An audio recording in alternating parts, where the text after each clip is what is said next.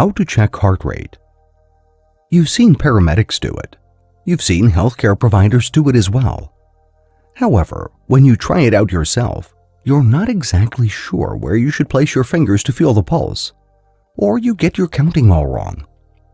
So here's how to check heart rate for those interested. 1. There's more than meets the eye when it comes to measuring your pulse. There are various factors that affect heart rate, which you need to control in order to get the most accurate reading. One is temperature. The warmer it is, the higher your pulse is. Therefore, check your heart rate at room temperature, away from direct sunlight or heat sources. 2. Other factors are body size, but only if you are grossly overweight and on medications.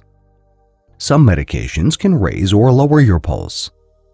Moreover, physical activity level is a factor. The more athletic and active you are, the lower your heart rate because the muscles in your heart don't need to work as hard. So don't be alarmed if your reading is below the normal 60 to 80 beats per minute range if you work out regularly. 3. In addition, body position and emotions affect heart rate. Although you may get similar readings while standing or sitting, there may be a bit of a difference if you take your pulse within 15 to 20 seconds after you stand up. When you're very sad or happy, your pulse rate may also go down or up more than normal. So make sure that you're feeling neutral and settled when you check your heart rate. 4. According to the American Heart Association, there are 4 areas on your body where you can find your pulse.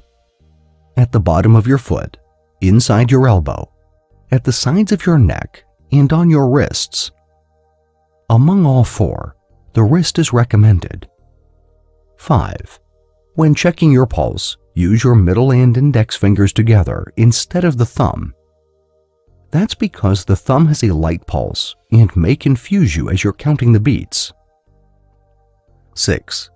When looking for a pulse in your neck, lightly press the middle and index fingers on that hollow area next to your windpipe.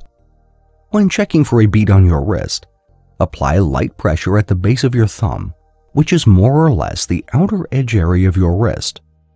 Press hard enough to feel your pulse and maintain the pressure. If you can't find it, move your fingers around a little bit, or press a little harder until you feel the pulsation. Make sure you're sitting down comfortably, your palm is facing upwards, and your elbow is slightly bent when you take your pulse. 7. Using a timer or a watch, count the beats for a whole minute.